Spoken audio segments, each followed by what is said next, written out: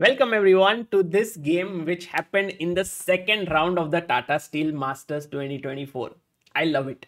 And I'm going to show you this game between Gukesh, who is playing with the black pieces, against Wei Yi with white. Wei Yi is 2740, one of the best players in the world, number 2 in China after Ding Liren, the world champion, and Gukesh, of course, one of the finest upcoming youngsters in the world. I really enjoy watching the classical games of Gukesh because it is filled with so much of energy. You will never, generally, like 9 out of 10 games of Gukesh will have excitement brewing in it. And this was no different. So let's get cracking. Gukesh uh, opened here, where he opened the game with e4. Gukesh played e5. And very importantly, guys, you can actually check this game on Chessranga, where it's the same video, but whenever I ask question, a board pops up in interactive format. So the link is in the description and also in the pinned message. So you can use that to see the game. You can see the logo is up there, Chessranga, and every video that has that logo will have the analysis on that platform. Okay, so e4, e5, knight f3, knight c6, bishop c4, the Italian. Gukesh goes bishop c5, c3, knight comes out, d3, d6. So you will notice how Gukesh does not castle very soon here. And bishop g5 comes. Now, why is bishop g5 early? If it is played in the Italian, it leads to sharp positions. The reason for that is that whenever black plays h6, white cannot just take here, right? Because then black has a very nice position with bishop pair. So white has to go bishop h4, and this already creates dynamics which are very rich in nature, because at some point I will go g5. Now either you will sack your knight or you will move your bishop back. When your bishop goes back to g3, it's a bad piece there. But black has overextended, weakened his f5 square. So this is the reason why bishop g5 lines in the Italian lead to very complex and interesting positions. a6 played by Gukesh, you will see that he is staying flexible. Knight d2, he drops his bishop back, waiting and improving his position at the same time. White castles. The moment white castles, in fact, white could have also waited, I guess, in some way, but I don't know what way. I was just wondering if you could make a move like h3, but it feels a little incorrect because after g5, bishop g3, this bishop is a little bit like when I go knight h5, this h3 move may not be the most useful. So castles, g5 was played now. Of course, sacrificing here makes no sense because black has not even castled just to create, and black is clearly better. So bishop goes back, and now comes this interesting move, bishop g4. This has been played before, it's not new. h3, you keep your bishop. Black is also playing risky strategy, but he feels that his bishop is good, putting pressure over here. b4, white starts to expand on the queen side. And here the game between Pragnananda and Vidit at Tata Steel had continued with rook g8. And it looks very natural, right? You want to play queen d7. This is how it continued. I believe Prag had beaten Vidit in that game. Essentially, what white is hoping for is a successful break in the center, because white's king is a bit weak there. But if he manages to sort of safeguard it, then black center is a little weak. And if this bishop gets active here, that's just going to be game over. So Gukesh goes queen c8. I believe he was still in his preparation. And he is angling for g4, takes and take with the queen to attack. And Wei Yi felt that it was time to be more quick here, and he plays the move b5. a4 was also possible, but then g4, and the game gets very sharp. Okay, b5, Gukesh takes, bishop takes. And I was expecting here the move g4, takes, queen takes. This is a threat. Careful, because this is pinned here. So king h1. And we reach this interesting position where it's double-edged. But Gukesh here castles. And this came as a bit of a surprise to me. I was like, wow, he's just castled it out. What is his idea now? Is he not going to attack? Turns out that Gukesh feels that his king would be much better on h8 than on e8. So he's ready to invest a move in it. Couple of moves. Rook e1 played by Wei Yi. This move, I think, came from the fact that if you go g4, takes, queen takes, he wants to play his knight back to f1. So rook e1 was just played with that in mind. Okay, bishop g6 played by Gukesh. And this is a little weird move, but the idea is clear. He wants to go knight to h5. And now Wei Yi's next move, Rook c1, threw me off guard. I was like, what is happening? But it also shows a very deep understanding of this position that Wei Yi had. Let's try to understand this position carefully. White's main idea here is to engineer the d4 break. Okay, if he manages to do this successfully, then he would be better. But right now it's not possible because black is simply winning the pawn. But can you see how this d4 break unleashes this bishop, and an possible e5 would just make white completely collapse, black completely collapse, you know, if e5 comes in at the right time. So keeping all of this in mind, rook c1 now starts to make sense, because after what happened in the game, knight h5, bishop h2, and here Gukesh makes this move, knight g7. Again, slightly surprising. I was expecting him to put his knight here, when after take, it's king h8, rook g8, could happen, bishop goes to h5. Interesting position. But he goes knight g7. And now comes the move d4. And you will appreciate what the rook is doing on c1. Because after take, the rook will open up. So here's my first question of the game to you. What should black play here? Yes, it is a free pawn in the center, but actually it leads to a completely winning position for white if you do that. After this move, bishop d6. Very powerful. And now you see what the rook is doing on c1, right? So you can't take. Gukesh bolsters the center with f6. And if you found this move, kudos to you, because this is a very nice, strong move. Center is now very solid. And if you take here, very likely that he would take with the f or d. Both are fine, but it keeps all of these pieces blocked. Wei Yi goes knight f1. Okay. Here, Gukesh brings his knight back to e7. And I think a good move here for white was bishop d3. Just put the bishop here. Later on, you can play knight e3 or knight g3. White should be slightly better here. But Wei Yi goes knight e3. And he's saying to Gukesh that I challenge you to take the pawn on e4. But I think Gukesh did not like, because after takes, there is knight g4. And the rook is attacking the bishop. The pawn is attacked. So you take the knight. Now if you take here, then after king h7, you are in trouble. The knight is hanging. So you need to begin with queen takes pawn. Now both these are hanging.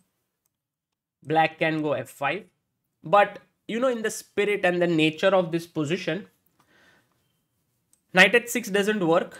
King h7, black is doing well. But white can sacrifice here. And this is what we were talking about. If we reach such a position, white would have compensation because his pieces are well positioned. Bishop can drop here. The bishop is blocked. So all in all, this could have been done by Gukesh to snatch that pawn, but he didn't feel that in the spirit of the position. So he played h5. Again, here if Wei Yi had gone back bishop d3, he would have been nice position. He would have had a nice one, but he goes for very, very risky strategy. He goes c4. Now, this is like going all in. Think about it. What white wants to do is go c5 and just completely shake up this entire structure. If that happens, black is busted. So in a way, this is a very ambitious move. But it does two things that are problematic. One is that this pawn is now loose. Second is this bishop now is kind of getting trapped in every variation with c6, because if you go to a4, this bishop moves away and the bishop would hang many times. So Gukesh here played the move e takes d4. One could imagine him playing c6, but I think what Wei Yi had prepared is c5. And in this entire position, you will see that often white is ready to give up heavy material just to destabilize the center. Like even here, just giving up this is completely fine, because I can take here, then my bishop gets unleashed and so on. So he played e takes d4. And here knight takes d4 was possible, but I think what he did not like is maybe after c6, the bishop is trapped, right? Because if you go bishop a4, I can take your knight, queen takes, and then the bishop is hanging. So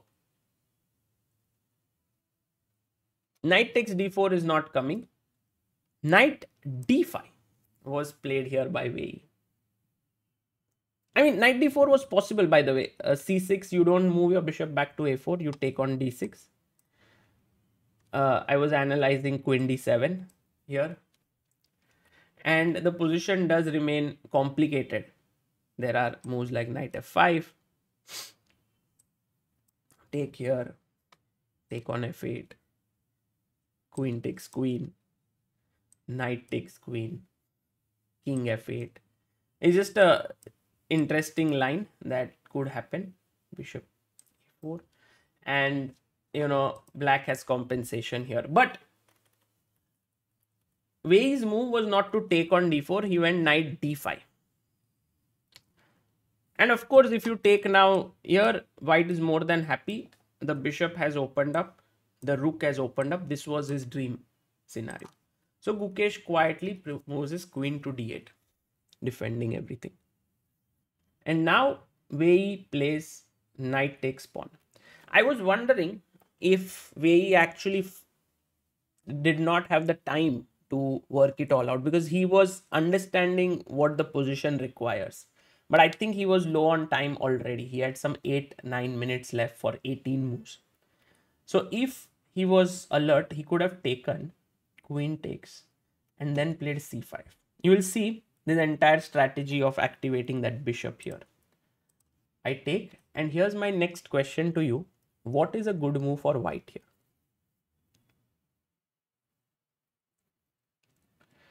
The classy move here, and which just shows the entire position in its full essence, is e5. It's such a well protected square. But if you take with the d pawn, then I have knight e5, fe, rook e5, and the bishop on c5 is hanging. This leads to a complicated game. On the other hand, if you take with the f pawn, then I can already sacrifice my exchange. Takes, rook takes, and then g5 is hanging, and already black is in trouble here. So e5 would have been nice. So this entire sequence of knight e7 and c5 would have been good, would have led to complicated position. But Wei Yi took on d4, and here Gukesh finds an amazing move. And I would like you to take some time and figure out what would you do here as black, because it's very important to understand the essence here, what is happening. So if you play the move c6, which is to win a piece, it does not work because I take, queen takes, and you will see that this is a weakness here on d6. So I can jump in with my knight, attack your queen, and already it's a tough position. If you take with anything, e takes and the rook opens up, d6 is weak. You don't want to go there.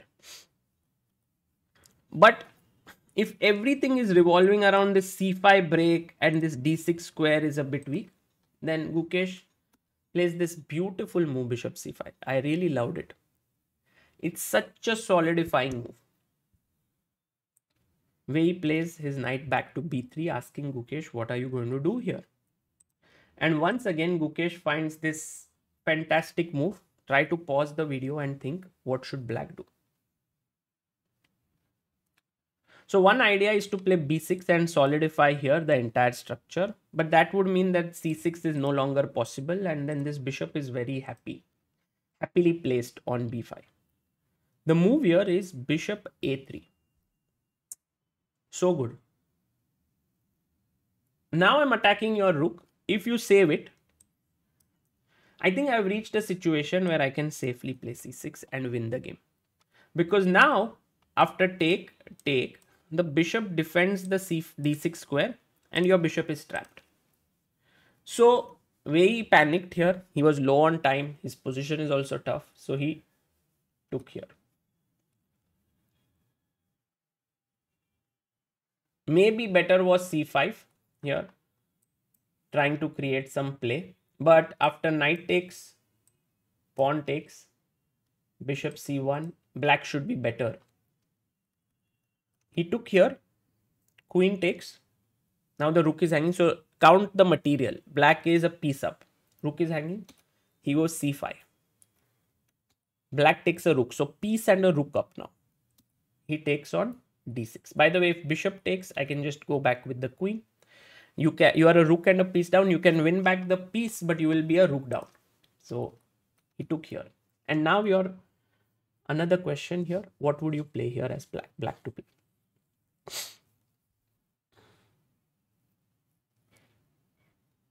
Yes, the move is queen b6. Fantastic move.